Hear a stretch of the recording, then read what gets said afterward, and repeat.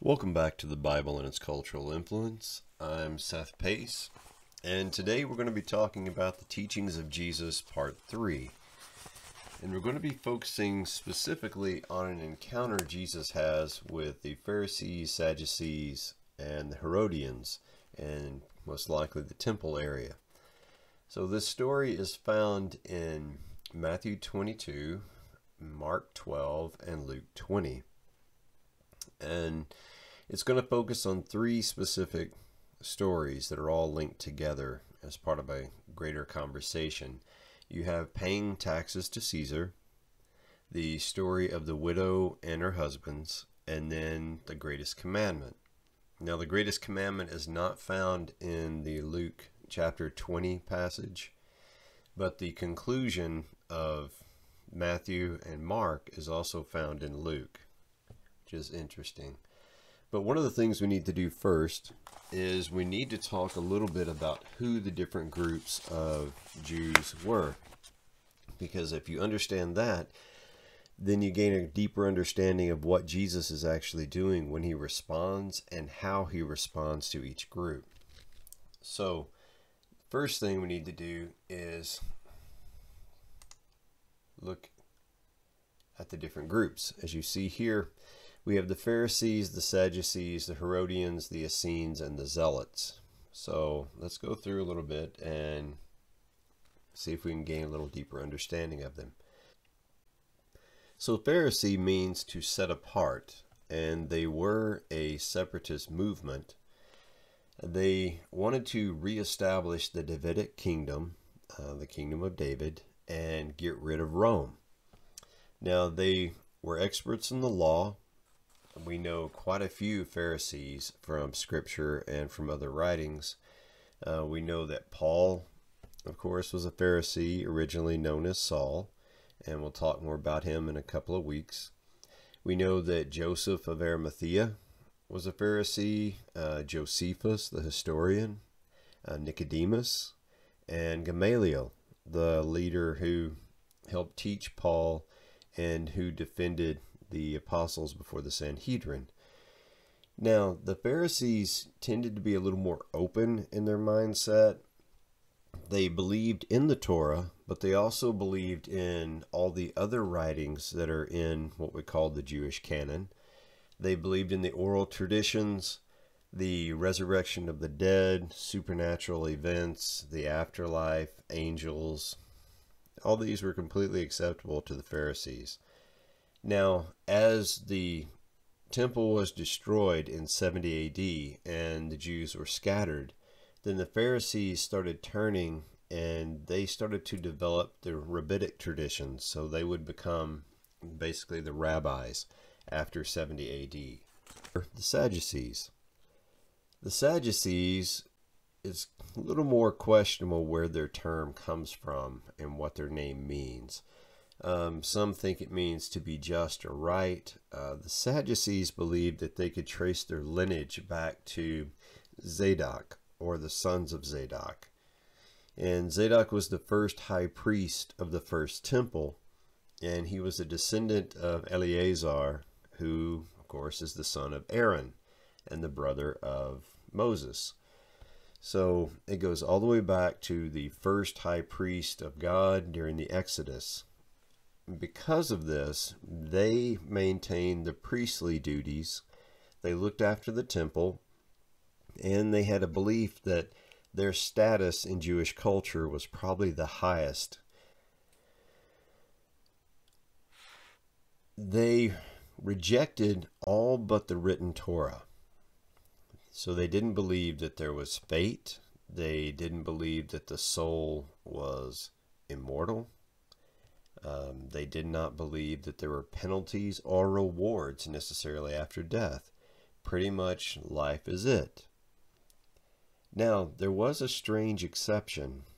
A lot of Sadducees did believe in the concept of the Sheol, or the gray underworld that you would go to after you died, which it seems kind of contradictory because they didn't really believe, for the most part, in an afterlife or a reward or punishment after death.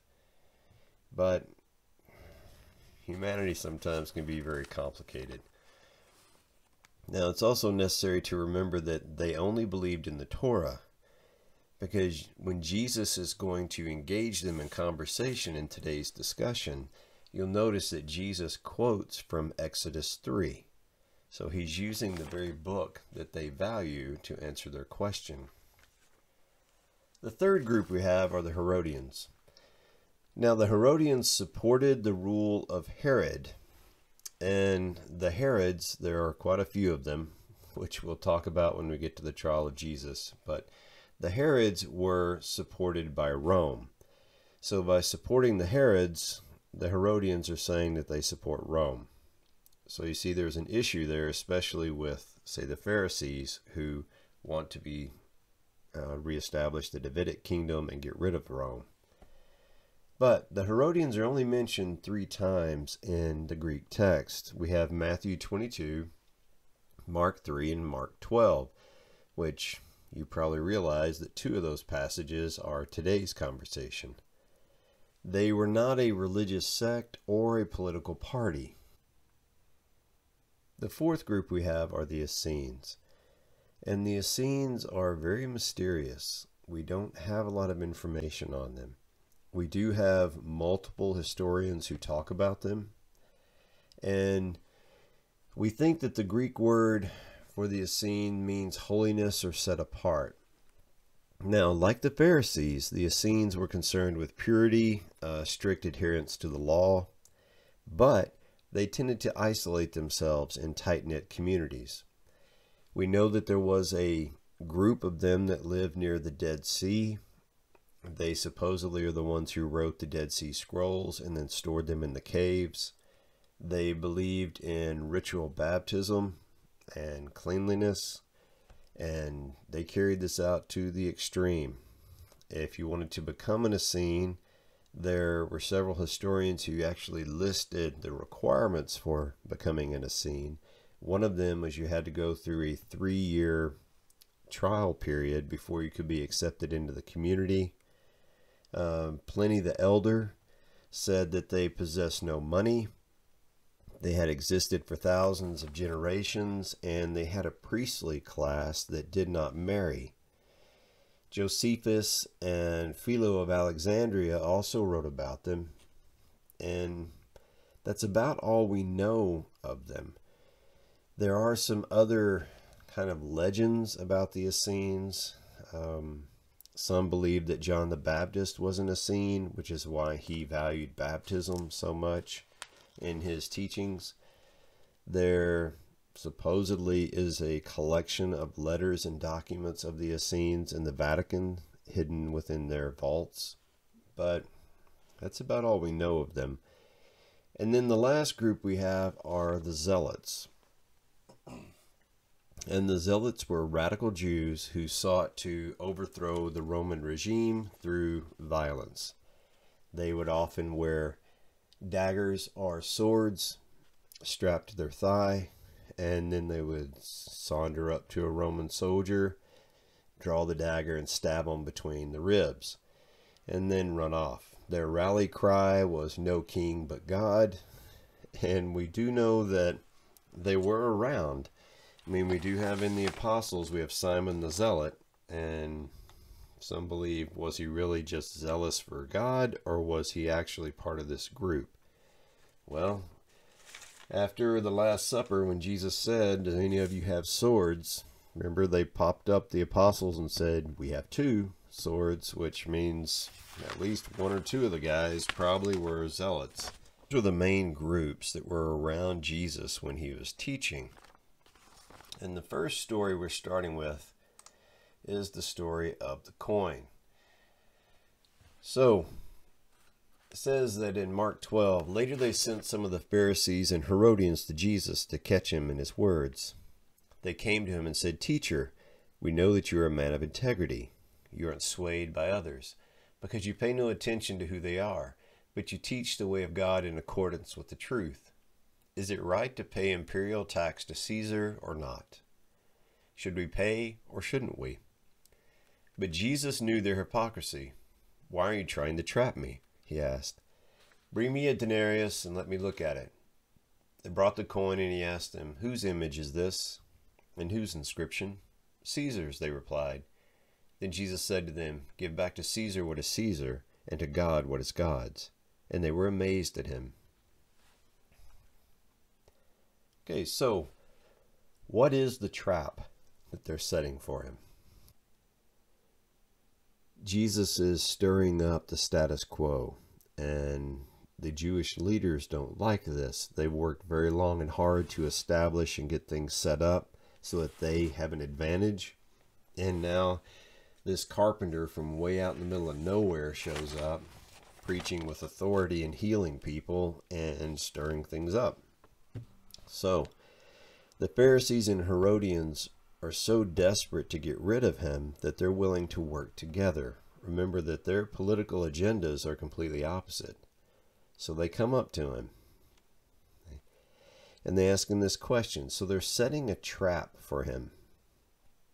And the trap is this. If Jesus answers yes, that you should pay Rome the tax, then the Pharisees are going to be upset with him. And they're going to go spread and tell everybody, well, Jesus says that the Roman Empire is more important than the state of Israel. If he says, no, don't pay the tax, then the Herodians can run and tell Herod and the Romans, well, he's stirring up rebellion saying that we shouldn't pay you for our tax. So most people would think there's no way out of this question. One way or the other, he's going to offend somebody and they're going to run off and tell the authorities. But Jesus has this amazing ability in a lot of his conversations to listen to them, to look at the rules, and then he just completely flips it and goes a completely different route that answers the question and is something that no one's probably thought of before. So you come down, Jesus says in verse 15 that he knew their hypocrisy. In Mark it says hypocrisy. In Matthew it says he knew their evil intent. And then in Luke it actually says he knew their duplicity. And then he follows up with, why are you trying to trap me? Okay. So he asked him to bring a coin. Now this is an interesting point that most people miss. The Jewish people tended not to carry Roman coins with them. They considered it a form of idolatry because the Roman coins, which I'll show you, here we are, tended to be stamped with the image of Caesar on one side and his name on the back, which during the life of Jesus, or this particular time in the life of Jesus, that would have been Tiberius Caesar Augustus.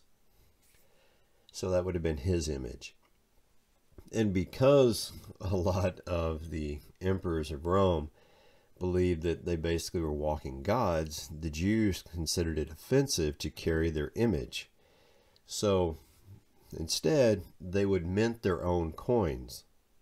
The denarius that was paid to the Romans for taxes was usually this coin, and it was usually made out of silver. The coins that most Jews carried were made out of copper, and they minted them themselves with no image on it like this. And so when Jesus says, bring me a denarius, and someone pops up and goes, here's one, that means that someone is carrying the coin that most Jews would not carry. So perhaps one of the Herodians had the silver denarius on him with the Roman emperor. It's possible. But it does say that they were amazed at him. And then we move to the next story, which is the widow. So it says, then the Sadducees, who say there is no resurrection, came to him with a question. So the Pharisees and Herodians have failed. So here come the Sadducees, the priest, and they're going to set forth another interesting question for him and try to trick him. Now there were 7 brothers. The first one married and died without leaving any children. The second one married the widow, but he also died leaving no children. It was the same with the third. In fact, none of the 7 left any children. Least of all Last of all, the woman died too. At the resurrection, whose wife will she be, since the 7 were married to her?" Jesus replied, "Are you not in error, because you do not know the Scripture or the power of God? When the dead rise, they will neither marry nor be given in marriage. They will be like the angels in heaven. Now about the dead rising, have you not read in the book of Moses, in the account of the burning bush, how God said, 'I am the God of Abraham, the God of Isaac, and the God of Jacob'? He is not the God of the dead, but of the living. You are badly mistaken." So what's going on here exactly? Well, the Sadducees, again, just like the Pharisees and Herodians in the story before, are desperate. And we know they're desperate because they don't believe in the resurrection. And they don't believe in any other religious text except for the Torah. The story they're quoting to Jesus is the story of righteous Sarah. And the story of righteous Sarah is found in the book of Tobit, which is a deuterocanonical text. So they're quoting to him something that they don't believe from a source that they definitely don't believe, to see if they could catch him. Now, in the story of righteous Sarah, or pious Sarah, she marries, and the demon Asmodeus becomes jealous of her. If you don't know this, it's okay. Asmodeus is considered by many to be the king of hell. He's one of the head demons of the 9 levels of hell. And this ties into a lot of other mythology and stories. But according to the book of Tobit, Sarah marries Asmodeus, is jealous, and so he kills her husband on the wedding night, and he does this repeatedly until the end. And this, of course, ties into Levitical law. The reason that the first man, his brothers, have to marry Sarah goes back to Leviticus, where if your brother dies, then you are supposed to marry his wife, and then the first son that is born is considered your brother's son, and that is for inheritance rights. And we've talked about that a little bit back in the Hebrew text. I'll try to get back to that later. And there were rabbis that did preach that there were rabbis that did teach that if a woman became a widow 2 or 3 times, then she should not marry again because something was off about her or around her. So that kind of builds on this story. But Jesus responds brilliantly. And he does this because he actually quotes back to them a passage from the Torah. Okay. And he brings up something. They don't believe in the resurrection. So he quotes down at the bottom, he says, first of all, he brings up the fact that you won't be married or be given in marriage, but you'll be like the angels in heaven. This particular passage, I think, has done more to confuse people. This is where you will get people who say that when we die, we go to heaven, we get wings, we get a halo, we become like angels. No, you don't.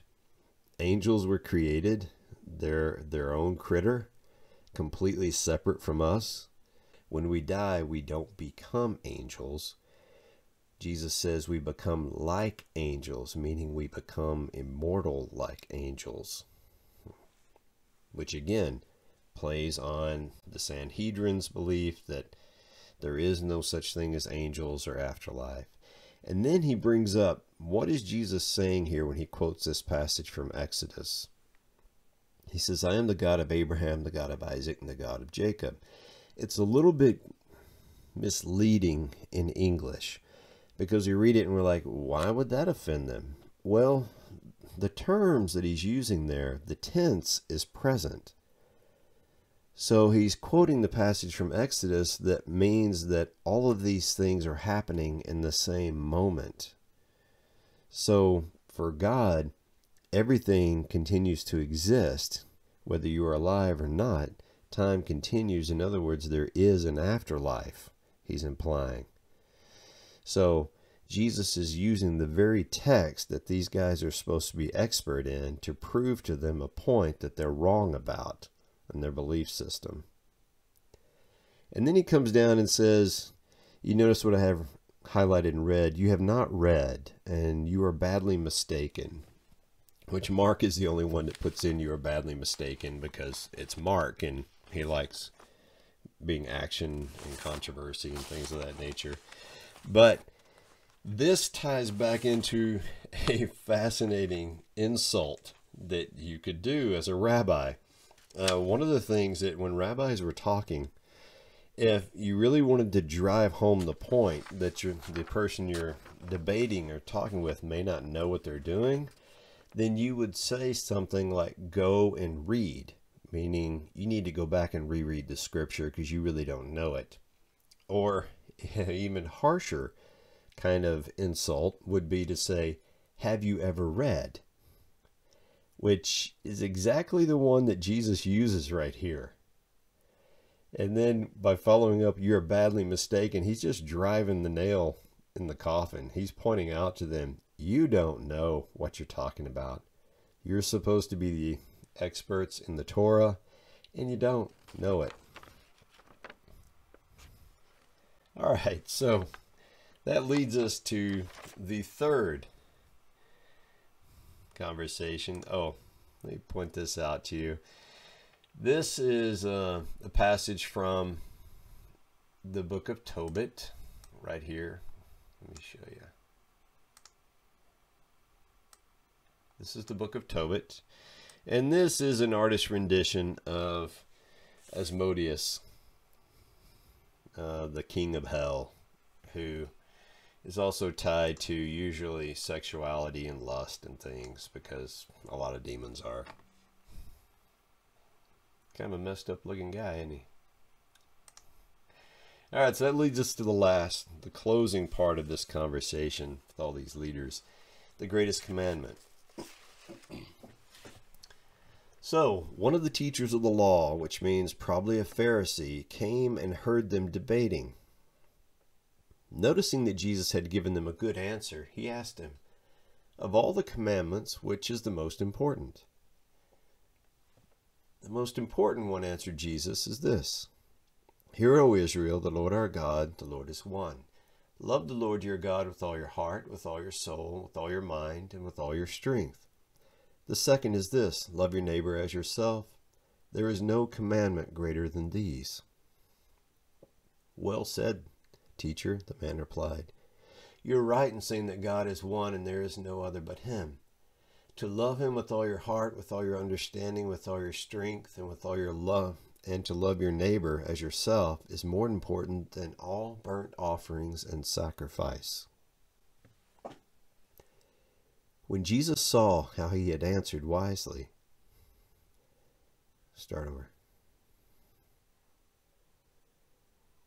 When Jesus saw that he had answered wisely, he said to him, You are not far from the kingdom of God. And from then on, no one dared ask him any more questions. This was a very common question to ask rabbis. You wanted to find out, what do you really value? And it wasn't unusual for rabbis to give these two passages. And remember that we've seen this before in the story of the Good Samaritan. The first one, the love the Lord your God, is of course the Shema from Deuteronomy 6. And the love your neighbor as yourself is the one we talked about from Leviticus 19. So, the interesting thing in this, though, is the response Jesus gives and the response the man gives before that, pardon me. Because the young teacher says to love him with all your heart, all your understanding, with all your strength, and to love your neighbor as yourself is more important than all burnt offerings and sacrifice. Remember that the leaders are standing around. The Sadducees, who are the priestly class, and the Pharisees are listening to this. And this young Pharisee just said, that's more important than the burnt offerings and sacrifice. So he does bring up a point. This also would be a rather jarring statement for all of the Sadducees standing around listening to this. And then Jesus responds that you have answered wisely. He said, you are not far from the kingdom of God. That is an incredible compliment that he's paying this young man. He's answered the questions and gotten out of the traps that they've tried to set for him. He's shown them how in error they were. And now, to wrap it all up, he's responded with the correct response to the greatest commandment. There is nothing else to ask him. So the leaders are going to have to leave now because they couldn't accomplish their goal of trapping him and getting him arrested and killed. So I find this particular engagement of Jesus and the leaders fascinating because it shows the out-of-the-box thinking that Jesus has, the brilliance that he has, and the purity of heart, and how he's able to point out exactly what needs to be done. That you've been focusing on paying taxes. That's not important. You need to focus on what's God's. That they focus on things like, well, what's going to happen in the afterlife? And he's like, you need to go back and reread Scripture and focus on what's important. It's not coming up with hypothetical situations. It's look at Scripture and see what it says. And then we get to the greatest commandment, which is a beautiful way to wrap up any discussion.